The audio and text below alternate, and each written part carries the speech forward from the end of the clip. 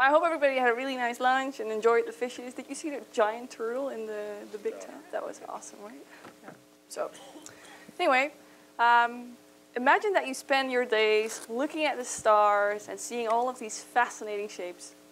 Well, I actually started my career, like Irene said, working with the infinity of space and handling the enormous amount of data that it can produce. And although I graduated as an astronomer, I switched to a career as a data scientist. But I guess I couldn't say goodbye to the visually focused astronomer inside of me because I found myself loving the visualization of the data even more than the analysis itself. So I switched gears again and am now a down-to-earth data visualization designer for Adyen during the day. While at night I work on personal projects or experiment with new ideas or create tutorials for my website. And I found that in data visualization, I tend to be a perfectionist. I love spending hours and hours on some pretty small detail to make it exactly as I have in mind. While being born and raised in Holland, I always willfully hope that maybe my craving for perfectionism stems from the same genes as those of the Dutch master painters. You never know, you never know. It's a small country.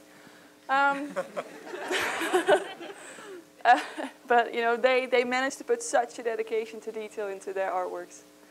And although data visualization and painting isn't exactly the same thing, I do always start my visuals on plain paper. And once I have a mental image of how something should look, the computer had damn well be able to create some semblance of it on the screen for me. However, usually what I have in mind isn't quite the default setting or what all of the examples are using. And that forces me to try and think outside of the box from time to time. But you'd be surprised by the results if you try to experiment with the norm, use things in an unconventional manner, or get inspiration from different fields of design to create a more effective or fun visualization. Okay, we're almost ready to go and take off beyond the shapes. But just to be sure, let me quickly explain how SVGs, scalable vector graphics, fit into the world of D3. Well, when you start working with D3, you figure out that its building blocks, its shapes, are SVGs. And by combining these circles and rectangles and lines and paths, you can create some awesome visualizations. And I'd like to take you along on my journey on how I started using SVGs beyond their mere shapes. Well, my first step beyond shapes came when I was trying to create a color legend. And I just wanted a legend that would go smoothly through all of the colors that I was using. And that's how I got into SVG gradients. And the reason was that the data set that I was working with, for that it wasn't really necessary to read off the exact value that each color represented. It was more about seeing trends and getting an overall sense of the numbers, such as a heat map, for example. Here we have the total number of traffic accidents that occurred in the Netherlands in 2014, aggregated on a day of the week on the vertical and hour of the day on the horizontal. And the darker the color, the more accidents that occurred in that combination of day and hour. So no surprise here that most accidents occur during the morning and especially the evening rush hours. But it's really about seeing trends. It isn't that important that you know that one thing is either 1,420 or 1,440 accidents. It's about seeing more the trends. And it's this legend below. That's what I mean with having a smooth legend going through all of your colors. And it's nothing more than a rectangle, SVG rectangle, filled with a gradient. And because I'm going to show you a few more gradient examples after this, let me first quickly explain how you can create one using D3. Well, there's actually something called a linear gradient element. But you have to append this or nest it within a defs element. And defs is short for definitions, and it holds the special things such as, well, gradients, but also filters, which we'll see later. And it's also very important that you give your gradient a unique ID so that you can reference it again later on when you set the fill of the element that you want to apply the gradient to. After that, we have to give it information about the direction along which the gradient should run across your shape. And you do this in a way that's very similar to making an SVG line. So we have a starting point with x1, y1, and then we give it an endpoint with x2, y2. And we can supply these values in both percentages and exact pixel locations. But in 90% of the cases, percentages is just way easier. So a horizontal gradient has x1 at 0%, x2 at 100%, and both y's can be the same, 0% is fine. And by playing around with these values, you can create a vertical gradient or a gradient along any angle that you might want. Although here, this is actually not the truth that I'm showing here, because it's actually the bounding box, so the smallest rectangle that can enclose the entire shape that defines sort of where these endpoints lie. So in this case, the starting point of 0% is actually outside of what is visible in the shape. And that means that once you start seeing it, it's already turned slightly more purple. And maybe you don't want that. That's fine. You don't have to start at 0%. You can start wherever you want, and then all the colors outside of it will just be padded with whatever was there at the end of your gradient. But we're just going to use a normal horizontal gradient. So now that we've set the direction, all that's left to do is supply it with some color information. And for that, we have the stop elements. And with a stop element, you supply it with a color, the stop color, and the offset, which is the location along that sort of directional arrow that color should be pure. Well, here I've appended a light blue color all the way at the start at 0%. And then I'm going to append another color stop, otherwise it wouldn't be a gradient, at the other end at 100% of a dark blue color. Now the gradient is done. It can be used. So we select that rectangle, and then we set its fill style by referencing that unique ID that we created for the gradient. And then we get this result. Well, if you have many colors in your gradient, it might become tedious to keep on appending these color stops. But luckily, we can use D3's nifty data step to append color stops for us in a way that's very similar to appending circles to a scatter plot.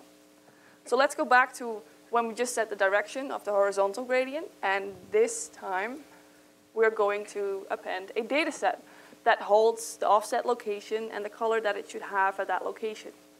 And then D3 will append a stop for each of these data points. Afterwards, it only takes 2 more lines to set this offset and stop color by referencing the data. And now we have a smooth gradient going all through all these 9 colors that was sort of shorter to write.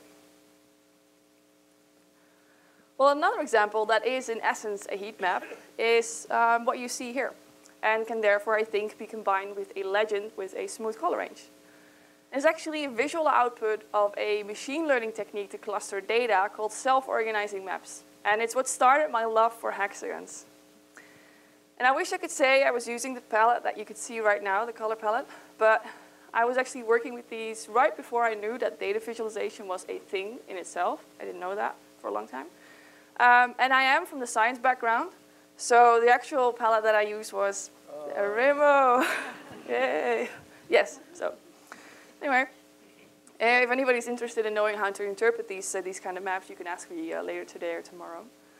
But to stay in the rainbow mood, here's one of my favorite temperature visualizations, and I recreated a weather radial for Boston for weather of last year. And each day is a bar, and it goes from the minimum temperature to the maximum temperature, and then it's colored according to the average temperature. And I would say here again, it's mostly about seeing trends. So when was it very hot or when was it cold? Well, being an astronomer, I of course wanted to join a club of people that make visualizations about exoplanets. My setup was very simple. I just wanted to do some data storytelling and explain how weird or amazing these exoplanets really were. But to make these circles rotating around one generic star more than, well, flat circles, I wanted them to look like spheres by using a gradient. And I also wanted to have each of their colors depend on some aspect of the planet's data. Well, a radial gradient is the second option that you have for gradients. Well, it's as you expect, from a center point outward. And creating a gradient based on data is also very easy. We can use D3's data step in a similar way. But this time, we immediately append our data set when we want to attach it to the defs, so that D3 will create a gradient for each of our data points. And it's still very important that you give each of your gradients a unique ID to reference it again when you combine them with your circles. And afterwards, you can use the data that's inside of it to set something like the color of your gradient. So I can say, well, some feature with a color scale should then be used. And then I can make it lighter on the inside, a bit darker on the outside. I can move that location of the center. I can make that directional arrow a bit bigger. And now we have something that sort of mimics a 3D sphere by just using that one color that we had to start with.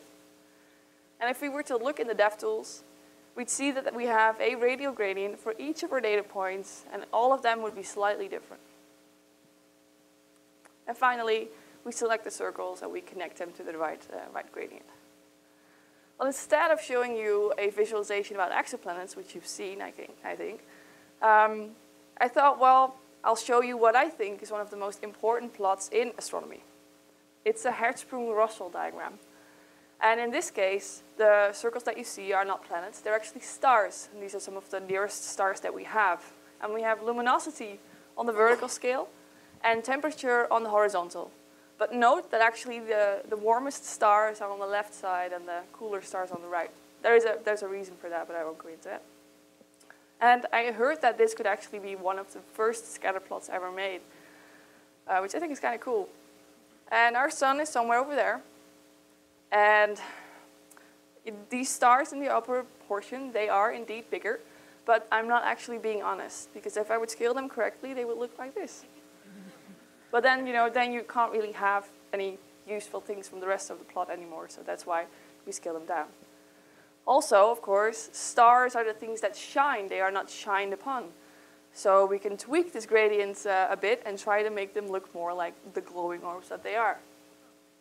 And what I like also about this plot is that I feel that there is very little visual encoding done. I mean, the stars, they are round, and they are actually visible in these colors. So it's like you're plotting the things that they are. I mean, I don't know of a more perfect scatter plot than visualizing planets and stars.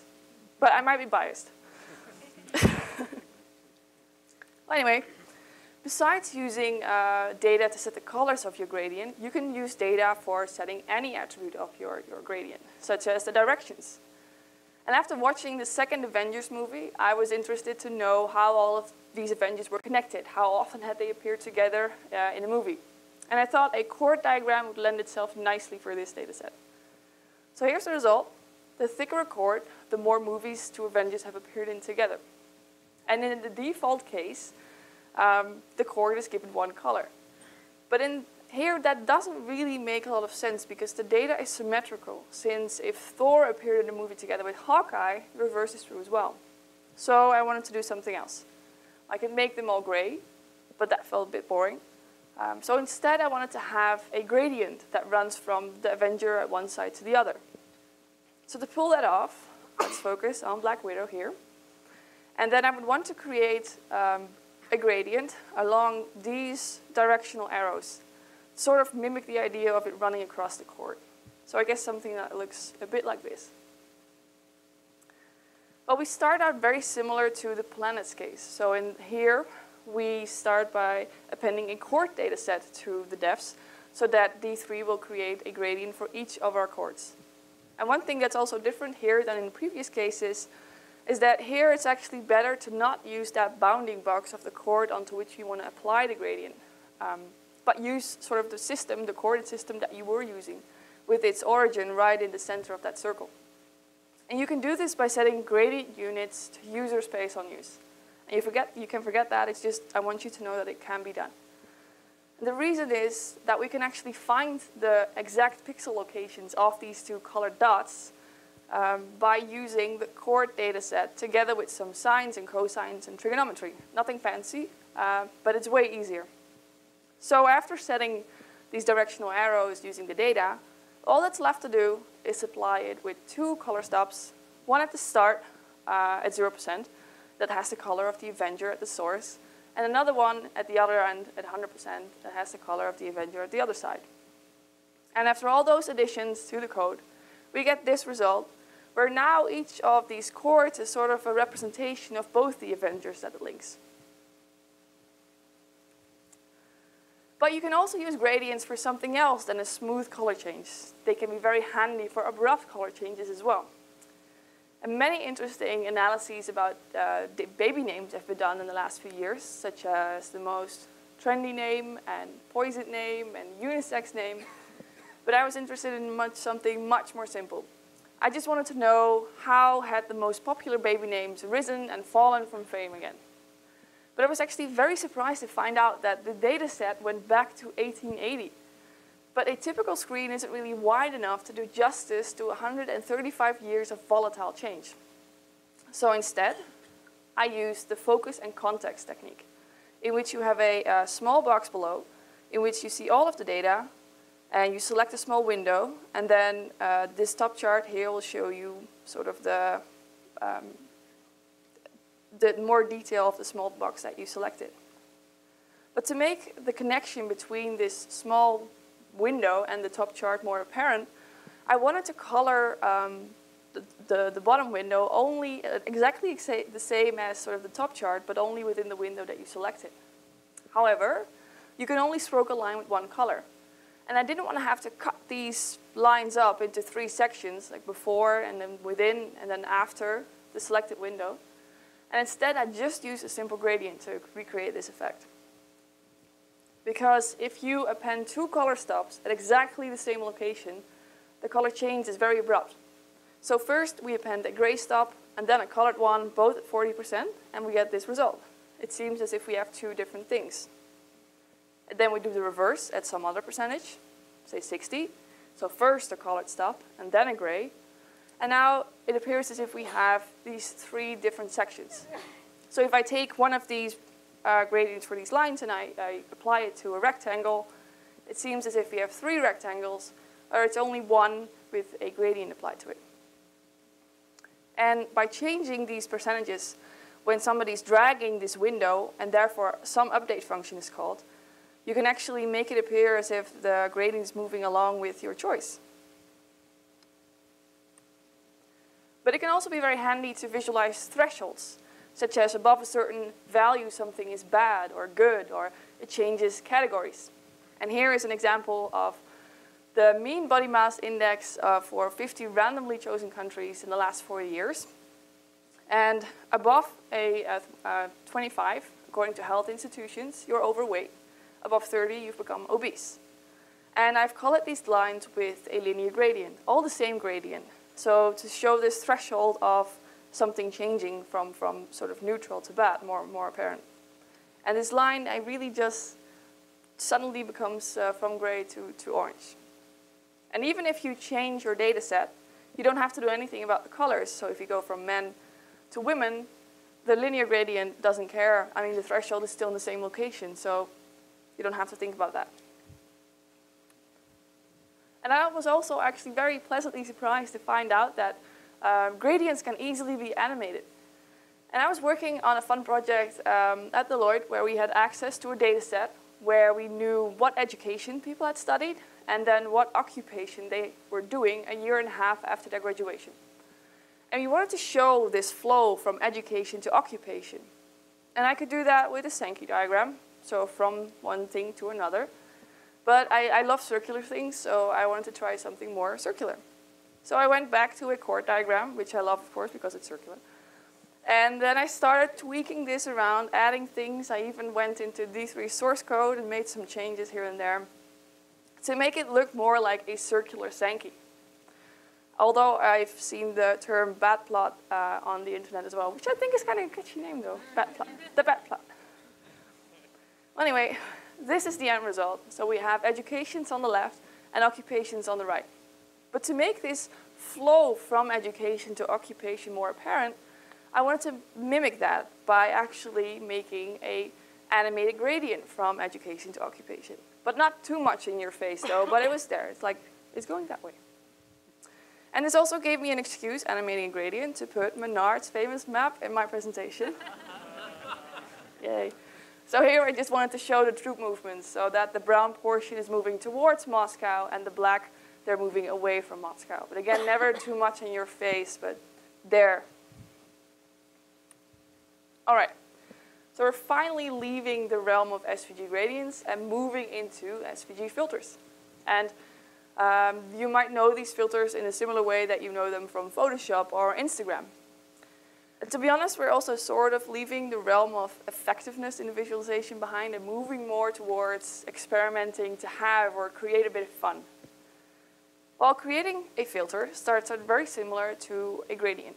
So now we append a filter element to the depths. We still have to give it a unique ID though. And afterwards comes the magic part where a specific combination of filters creates some effect that you might never have expected. But the good thing is that once it works, you can just copy that code and use it in whatever visual you want to use it in. You don't have to change anything. Usually you can only change a few things anyway. So I'm not going to show you the code here, but focus on the results. So what can you do with these filters? And afterwards, you select the element and you set the filter style by referencing this ID. All right, so the first one is very subtle, but it can have a nice added effect in the right circumstances. Well, some people love radar charts and other people hate radar charts. I'm not part of that latter group. So a few months ago, I made a redesign of a radar chart in D3. I was fine with it the way it looks, but I remembered coming across some code for a filter to create a drop shadow or a glow around text.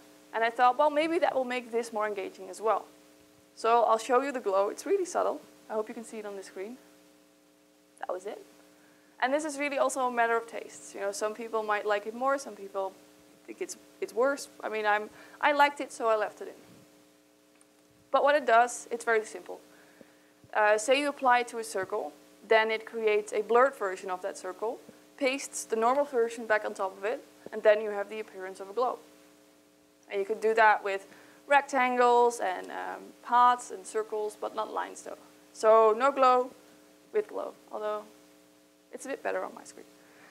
And one occasion where I found that really sort of made it look more special was when I was playing around with spirographs. And I really loved these as a kid.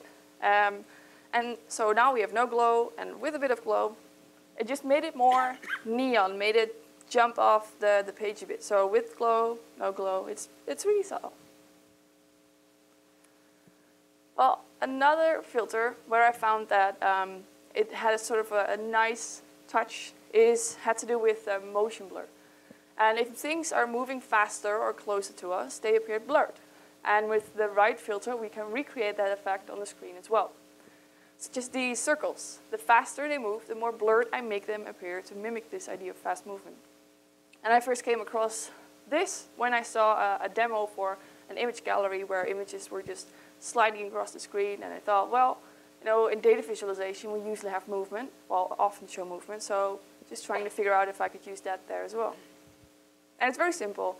It's just making the element blurred in one direction. That's it, X or Y. As an example, here we have some circles moving outward, no blur, and with a bit of an exaggerated blur, it looks like this. So no blur with the blur. And I feel that the blur just makes it a bit more human, I guess, a bit more fun to look. So for an appropriate data visualization, I thought, well, let's visualize the top running speeds of some animals and the fastest human. So when these circles are moving outward, the faster they move outward, the more blurred I make them appear. Although I've seen that there is a ghost circle sometimes, which is not on my screen, but here it is, so that forget the ghost circle. So when they moved out, they were blurred, but probably you didn't actually really notice it. It's like a subconscious thing. So let me pull them back in and just show you the blur that was happening. So the cheetah's moving fastest, so it gets the most blur. And then the turtle is practically not moving, so it gets no blur. And you can do this with more than just these SVG elements. Say you wanted to append visuals or images to your data set. Fine. They know the filter doesn't mind. If I move these outward, they will get blurred as well. Okay, so now this is my favorite filter, the gooey effect. And I first came across this one when I saw a really nice loading demo somewhere on the web. And I thought, well, that's a good one to keep in mind. And at some point, I was working for the Deloitte Ladies Open, which is a golf tournament. And people could do a golf clinic and do a few swings, and then they could see their results on the screen. And to visualize how far the ball had gotten, I could just let the points appear on the screen like this. But that felt a bit boring. So I thought, why not mimic the golf swing and let the circles fly out from a starting point? You know, I thought this was better, but I wasn't quite feeling it yet. So then I remembered that gooey effect, and by adding that, suddenly it felt as if the visualization was trying to acknowledge the effort that the participant was doing, trying to get the ball as far away as possible. Now, it didn't make this more true or false, but it just made it more fun to watch for these people. And I'm not even going to explain how this filter works. I only understand about half of the steps. But besides having this fun gooey effect, it does some nice color blending as well, I think. So that's really cool. Well, I'm trying to think of some ideas for data visualizations other than the one I had. Say we want to visualize the 150 largest cities in the world. We could just let them blurb out of this center dot. Or instead, if we wanted to bring them back together on a country level, I mean, a country is one thing, so once they come together, they form one country again. And this actually also reminded me of my postdoc's collision detection. I mean, this is fun already, if it's working, but you know, with this, it seems, oh, no.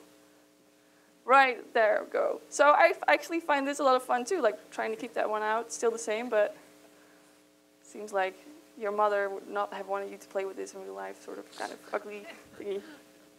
Anyway, so it's time for the final example, and this one has to do with those nice color blending techniques that you have in Photoshop, where one color overlaying another can create an entirely different color. And I first tried to do this with SVG filters, and it is possible, but then I saw a blog that showed how it could be done with just 2 lines of CSS, so I skipped the filter part. But although it's no longer a filter, the effects are still visible on SVG, so that's why I put it in. So my 2 favorite blend modes are multiply and screen. And you can create this effect by setting the mix blend mode of these circles to either one of these 2. And it's also very important that you have to group these circles and isolate them. Otherwise, the background color will be taken into account when the blend mode is doing its thing. And you might end up with seeing absolutely nothing on your screen, having no error messages, and you can't figure out what the heck you're doing wrong. I've been there. I didn't know that at start. So no data visualization example right here, but just something that I can watch indefinitely. And the blending really makes it for a better result, because if I turn it off, I mean, I'd say that definitely has less magic. So I hope that some of these examples will assist you someday to create an even more effective or fun visualization. I hope even more that I've inspired you to always go and experiment with the norm, so that you have to make as few concessions to the computer as possible to recreate the image that you have in your mind. And above all, I hope that you'll go beyond the shapes. Well, you'll be able to find all of these examples that you've seen with way more explanation and all of the underlying code on my blog soon. And finally, thank you very much for your attention.